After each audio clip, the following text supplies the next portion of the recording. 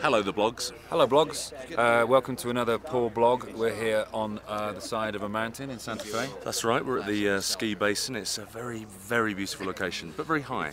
Having some real fun. Sigourney's on set now, which is very exciting, and we're all here finally together, everybody, which is great. So it's brilliant fun, and we're having a great time with the...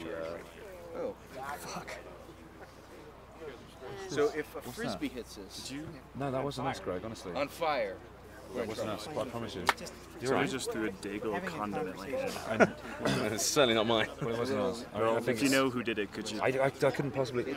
Oh, it smells like No, we're not Smarties. What? Fucking around. Whoa, whoa. I don't know who threw that, but it smelled like Smarties. There was a faint whiff of persistent rain and brown hair dye. Whoa, he's vexed. It's Edgar! It was Edgar Wright! You little jerk. No wonder. Oh, well, I wonder if that was a cry for help.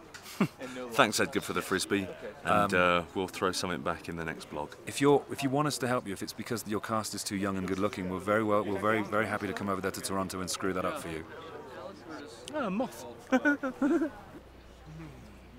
Now Greg's calmed down a bit. He's not so angry. We're going to give him the chance to throw this back to Edgar, literally passing the Frisbee to a different director, who he's never really liked, to be honest. Is that true? I hate talented people. What can I say? Eat this, Edgar.